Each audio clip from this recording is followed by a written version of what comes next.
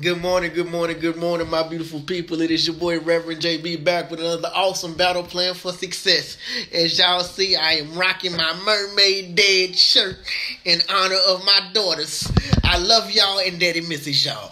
Anyway, damn, I look good today, boy. Look at y'all. Anyway, my beautiful people, welcome to the live broadcast. I am Reverend JB, just in case you don't know me. I am the senior pastor of Jesus Christ Soldier Ministries. There's some paper in the office. There's pencil in the office as well, too. I am also the brains and the operation behind the wonderful love of life. Now, I'm just playing. That's Jesus. I just want to throw a little joke in it this morning. Today's battle plan is called Influences. Now, this is a very important battle plan today because we're going to talk about the effects of influences in your life. And if you ain't careful, how influences can cause you to have situations, issues, and problems. But if you have the correct influences, my beautiful people, I tell you what, everything will work out great, fine, and lovely. The good Lord will hot dog make your life easy and show you the way. All right. Now, we're going to try a different prayer technique today, so let me explain this. It's called an internal prayer. So I won't be showing you an external prayer today as far as me speaking out loud. I'm going to show you how to internally pray. To internally pray helps you get closer to Jesus and become part of the unit and to do it the right way. So here's what I want you to do. I want you to think about something that you want to pray about. And I want you to think about something that you love and cherish when you pray. Because we're going to pray a happy prayer today. And I want you to say, in the name of Jesus, inside your mind today, inside your mind, and inside your heart, I want you to pray, but I want you to think about what you want to pray about from your heart. Because the Bible tells us that the Lord won't answer an unsincere prayer. And I have recently learned that the best way to have a perfect, sincere prayer is to come from the heart. Okay, so here's what I want you to do. To think about it as if it's already come to pass, or if it's already happened. So if you want a new car, I want you to think about what it's like to drive around in that new car. I want you to think about the new car as if it's already here. It's already sitting in your driveway. Whatever it is you need or desire that is within the Lord's will, think about it and focus on it, and then I want you to pray about it. So I love y'all, and I love my broadcast. And I love my beautiful first family and all of you wonderful, wonderful members of Jesus Christ Soldier Ministries. So I'm going to focus on that, and I am going to pray.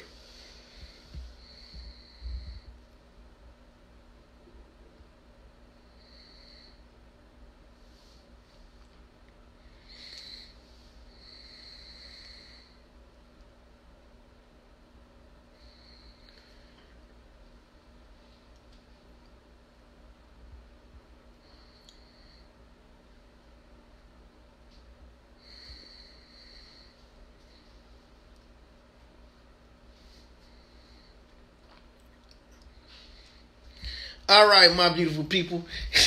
Best part about internal prayer is you can pray whatever you want, and you ain't got to worry about upsetting nobody. All right, let's look at the first statement I want you to write down for today. You are what you allow. You are what you allow. This is the one statement that'll wrap up this whole battle plan.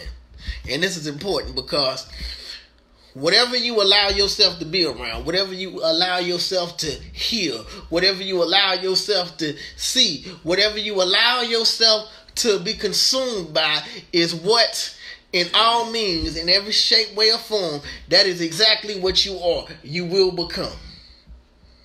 That's the whole point behind that message, that whole statement. So write down, you are what you allow, and it comes to whatever I see, hear, or take in. Now, y'all know I like to get a little personal and have a little fun.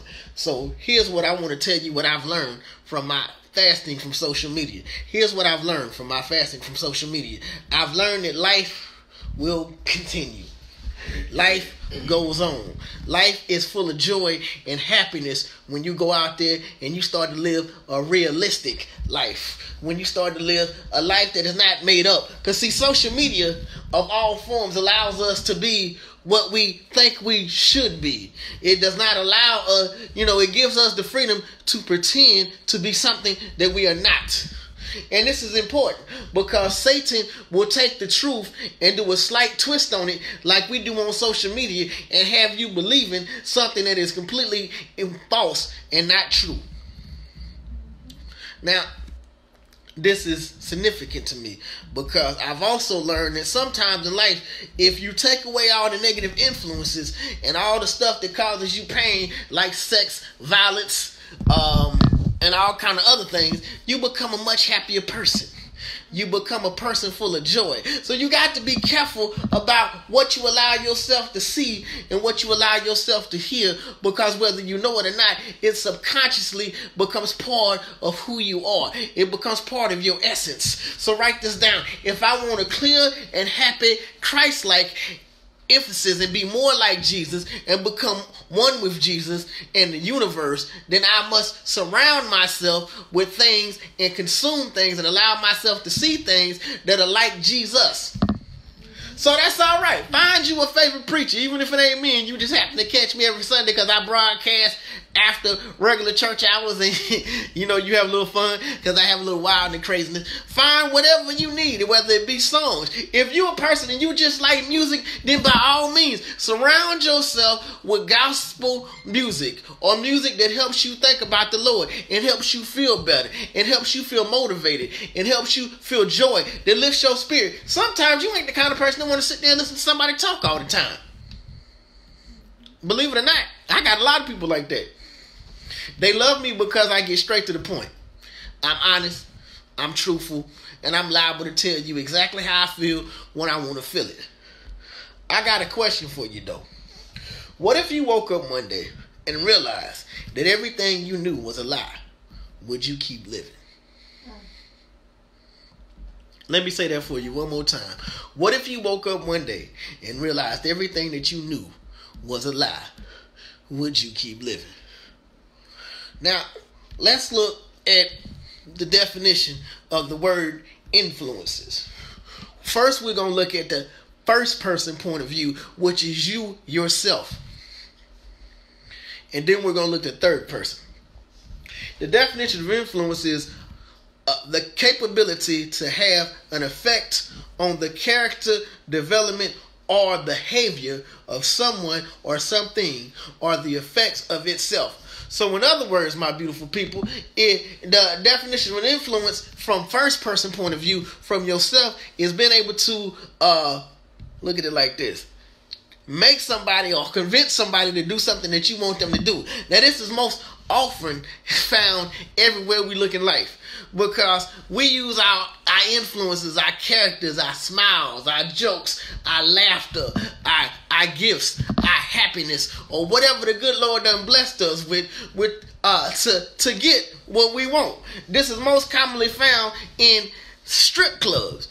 Women know that their bodies are attractive to men, so what they do is they go work in a strip club to obtain money. This is in every profession there is, even down to prostitution. And my beautiful people, prostitution has been around just as long as time itself has. It's been there since the biblical days. Mary Magdalene was one of the people that the Lord loved the most. So write this down. Regardless of what your situation is, or status in life, or chosen profession, the Lord still loves you. You are still one with the good Lord. Now here's influence from the third person point of view. Now this is from outside in. This is from society to you. It says having the influence on another person. Here's an example. Social behaviors influence criminal behavior. This is most commonly found, especially, and you hear this, I'm the way I am because of the environment in which I live. Write this down. And I want you to understand this. All because I started at the bottom doesn't mean I have to stay at the bottom.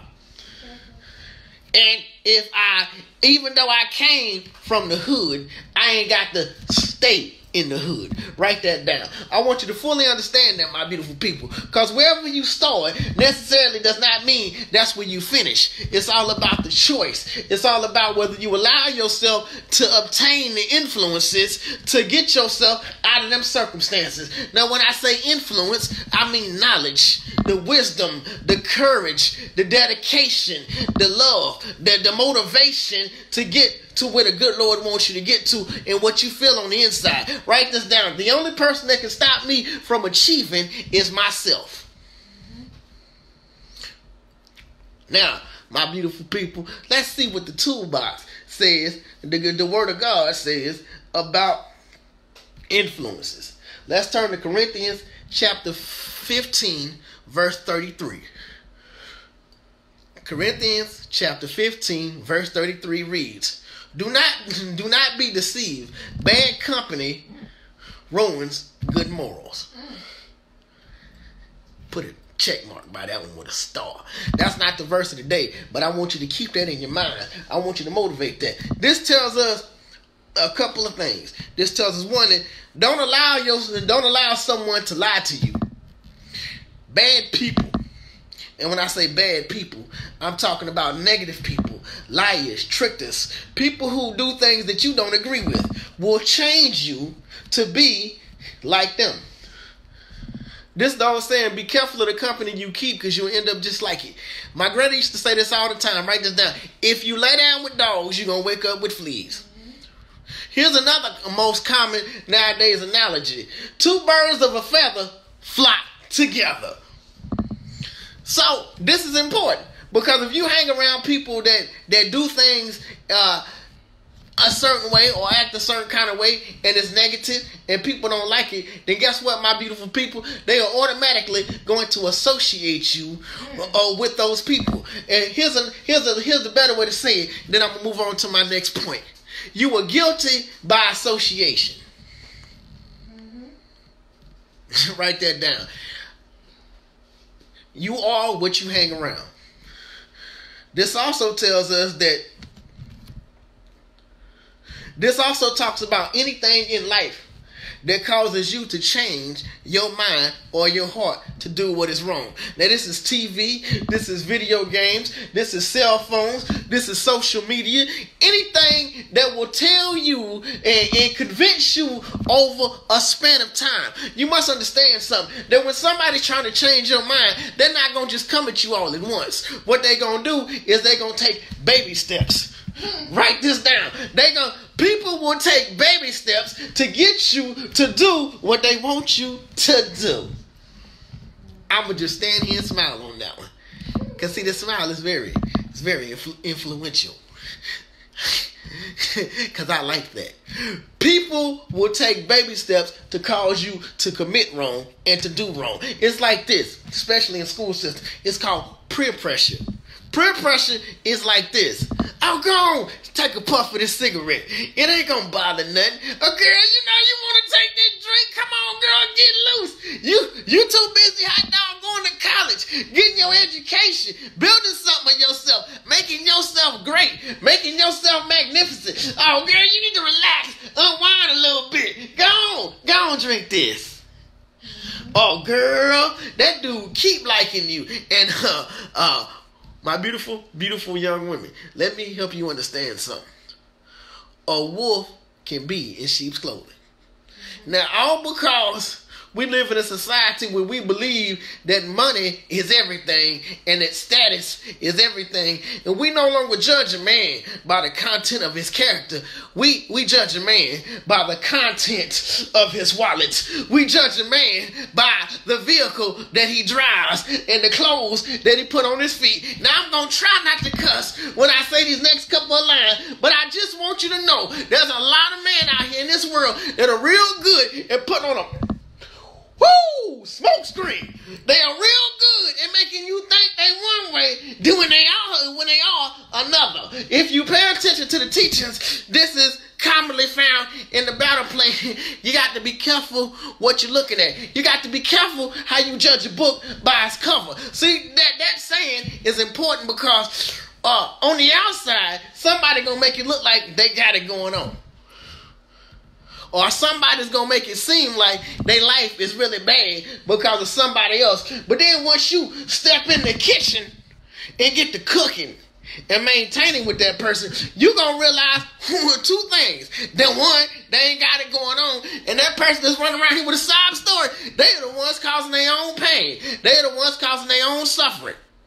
And my beautiful women, my beautiful, magnificent, strong, intelligent, handsome men, let me help you understand something. A no good woman will do everything in her power to entice you. This is also commonly found in the Bible when it talks about Jezebel and the red sash in the window. Don't worry, I'm gonna pause, I'm gonna turn, I'm gonna twist, because I want you to understand this. A no good woman will do everything that your good woman is refusing to do right now. And we think she's not doing it because she don't love us. But what we don't realize is she ain't doing it because she tired. She frustrated. She aggravated. We ain't doing what we supposed to be doing. Therefore, she ain't got the energy or the effort to do what needs to be done for our desires. But see, that Jezebel, that woman that's walking around with them nice clothes on, got that makeup on, talk real sweet, laugh and giggle at everything you got to say, whether it's funny or not, and she mesmerizing. She giving you that eye contact. Now, I stress this point because this is important. Because this is all about morals and bad company. I want you to get the spectrum of what bad company is. Let's move on to Proverbs chapter 27, verse 17. Iron sharpens iron, and one man sharpens another. Now, this is important because it tells us straight on Jump Street that others can make you better. So, write this down, my beautiful people. Iron sharpens iron. And if I want to be sharp and I want to be better, then I must hang around people doing better than me. That's got more money than me. That are more intelligent than me. That know a whole lot more about things that I want to know. Now, I'm going to put this on the most simplest level. That is all school is. College, trade school. You are learning from people, especially in trade school, that are out there in the field doing the work. They are giving you the shortcuts. They are giving you the secrets. They are giving you the small details to get you on the same level as them. But see, you are learning. Therefore, you can take the knowledge that they max out, that they give you, and you can add on to it. You can make it multiply. You can become better than where they were. And see, that's why I tell you, you got to be careful who you hang around. And remember, if I want to do better, I got to get around people doing better. If you want to get out the hood, then guess what, my beautiful people? You got to change your outfit. You got to tighten up your talk. You got to straighten up your walk. And you got to get out the hood. You got to change your dialect. You got to increase your vernacular. You got to this is not putting on a smoke screen. This is not being something fake. This is about self-education. Write this down. Self-education and self-improvement is the keys to greater success, because all these things, self-education and self-improvement, requires two things. It requires discipline and it requires education. And if you're disciplined and you get the education, you can always change your circumstance. Amen. Now, let's move on to Proverbs chapter 13, verse 20. Whoever walks with the wise man becomes wise. But the company of a fool will suffer. Will make you suffer, really. This is real simple. If you hang around someone who is smart and together, you will become like them. I just said that. Hey, Chris, welcome to the broadcast, man. I'm glad you can make it to today's service.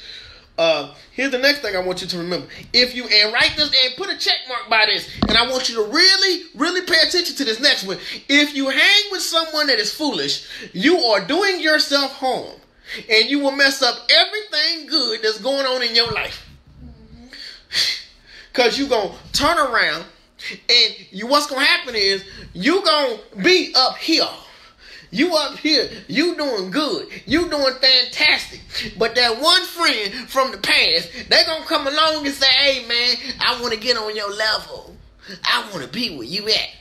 But what happens is they don't change their circumstance. They ain't trying to change. They still doing the same thing they were doing 15 years ago. But you like, nah, that's my partner. That's my road dog. That's the person I hang with. They got my back. They my A1, day one. You know what I'm saying? They my peoples.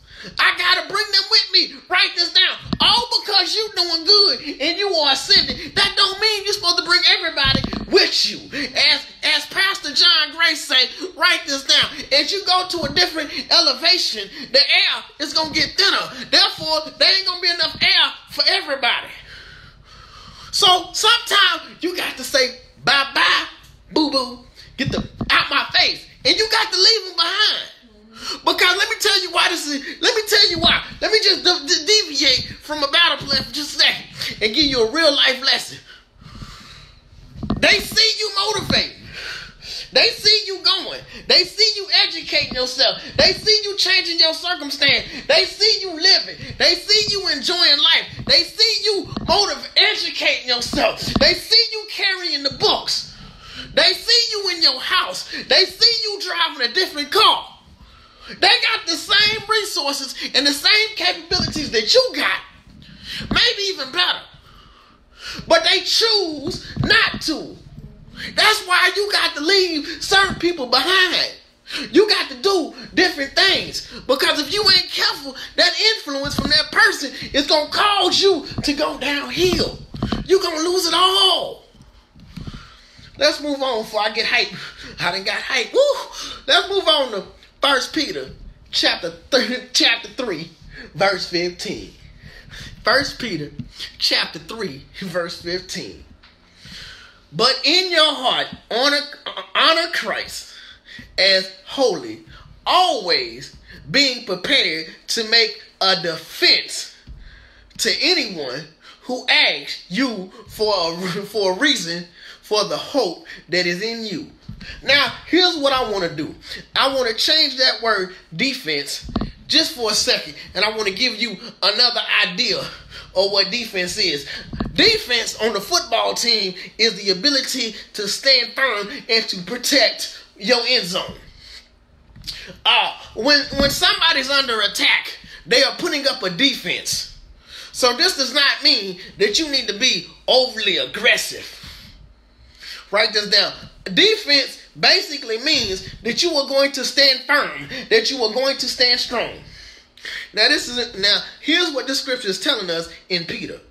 1 Peter. Honor Jesus in your heart all day long, every day. Carry him here, because this can be manipulated. Write this down. My mind can change like the wind, but my heart is always the same. That's why the Lord tells us that if a man is in his heart a certain way, then that is the way the man is. That is not a direct quote from the scripture. That is JB's interpretation of what he gave me in the scripture. Now, this is also important because what it tells us is when you do take a stance against somebody that wants to question your hope and your joy and your happiness and why you have it, what this tells us is we must do it with respect and care. Because remember this, the word tells us that harsh words incite wrath, but kind words dissipate anger.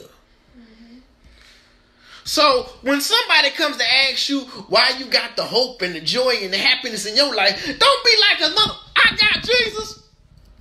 No. What you want to do is you want to help them understand why you got that happiness, why you smiling, why you full of joy. You want to make them come and understand and learn what you've learned.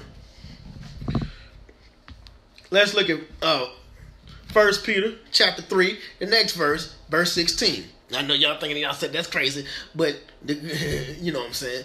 Jesus broke it down to me so I can get a little bit more detail with each verse.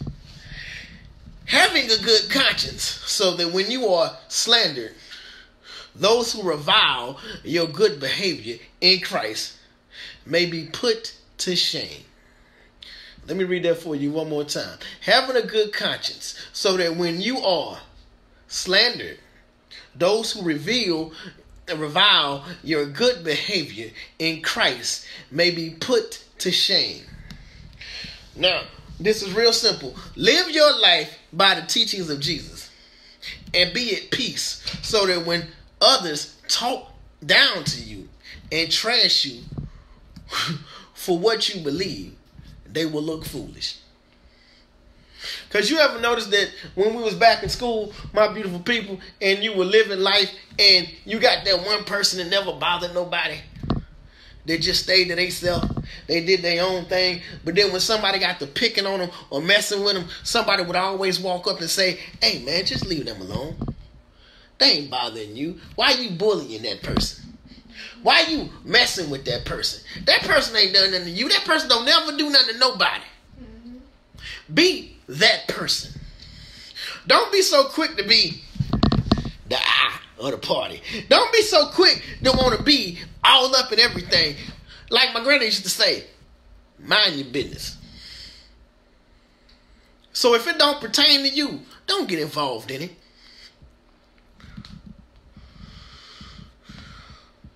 Let's move on to Matthew chapter 5, verse 13.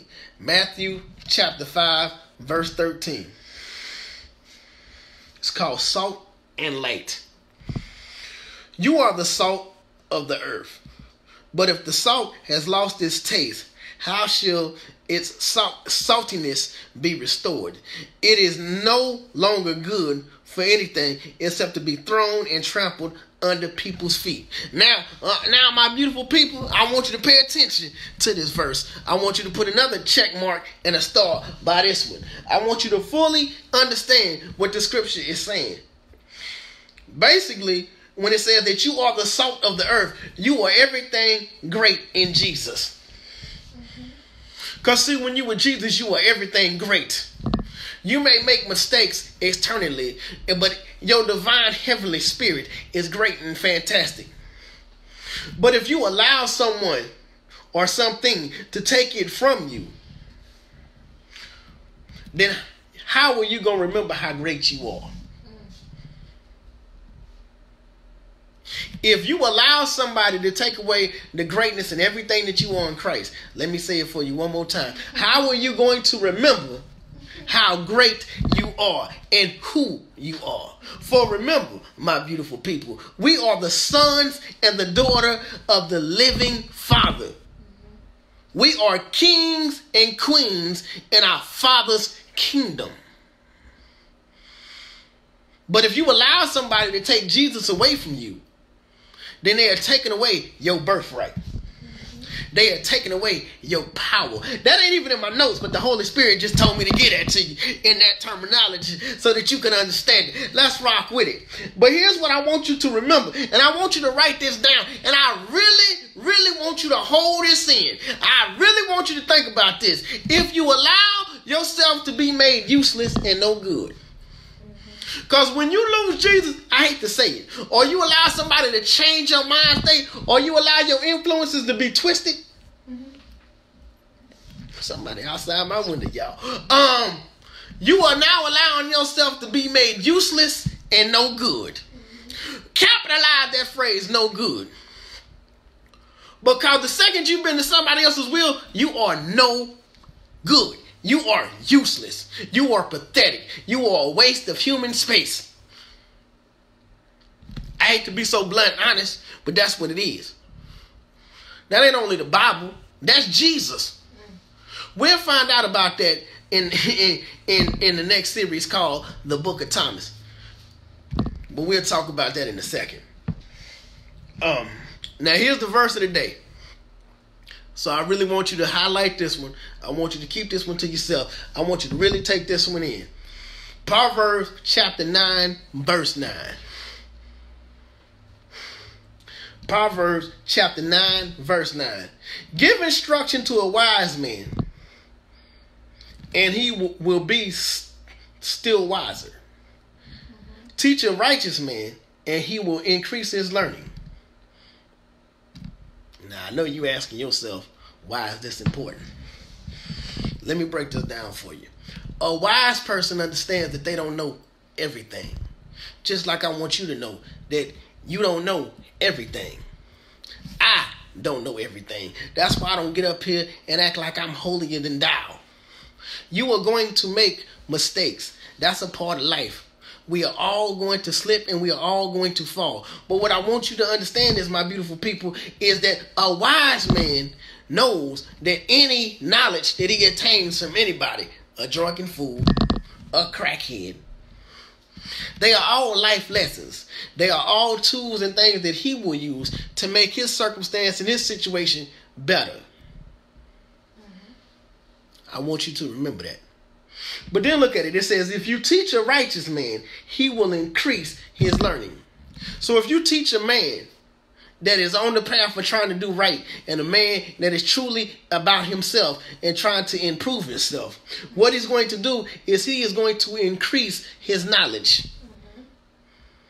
He understands that he is imperfect, but he's righteous because he got Jesus, Yeshua, if you want to look at Jesus' Hebrew name,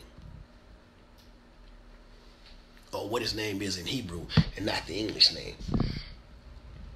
He is always going to learn. Therefore, he is always going to become better. He is going to increase his property. He is going to increase his money. He is going to increase his circumstance. He is going to increase his joy. He is going to increase his happiness. He is going to increase his love of himself. He's going to increase everything that is about him. Now, here's a few things I want you to do this week, and then I'm out. First, I want you to set yourself free from all the BS and messed up influences. I just want you to look. Take you a 7-day fast. You ain't got to do like me. I've been on a 30-day fast. I want you to really, really, really focus on this. And I really want you to just take a 7-day fast. If you got a friend that's negative, tell them, you know what? Look, it's Monday. Look, I'm going to be real busy. I'm doing a fast. And my pastor say I got to cut off some negativity. So don't even tell them you're going to cut off some negativity. My pastor telling me I got to take a 7-day fast. So that means I ain't going to be able to talk on my phone like that. Okay, girl? Or look, homie. You know what, partner? You know what I'm saying? My pastor say I got a 7-day fast. You know what I'm saying? So I ain't going to be able to be on the block like that. You know, I'm going to have to abstain from having sex. You know, I can't drink and smoke weed for 7 days. You know what I'm saying? Cut it. And then I want you to open your mind and your heart to the truth and seek it. Meaning, sit down. Focus your mind on happiness. Focus your mind on thoughts of joy. Focus your mind on everything that is fantastic and great, my beautiful people. Just focus on it. Cleanse yourself of the negativity. If you're like me and you got family that love bringing negativity, slam your door, put the deadbolt on it. And when they look through your window, be like, I see you sitting on the couch. Do this. I don't see you.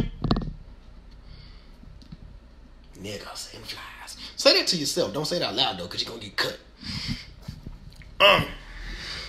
But then the one thing I want you to do is I want you to talk to Jesus internally when you cleanse your mind of all of that.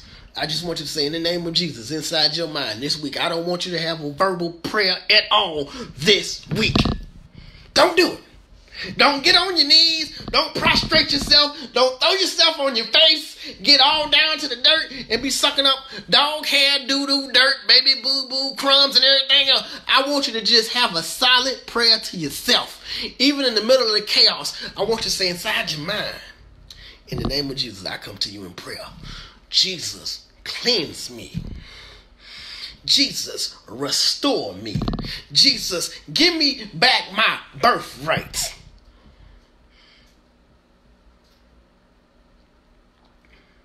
You understand what I'm telling you, my beautiful people? Mm-hmm. Don't even do it to yourself. Live, be happy and full of joy. Just for a week.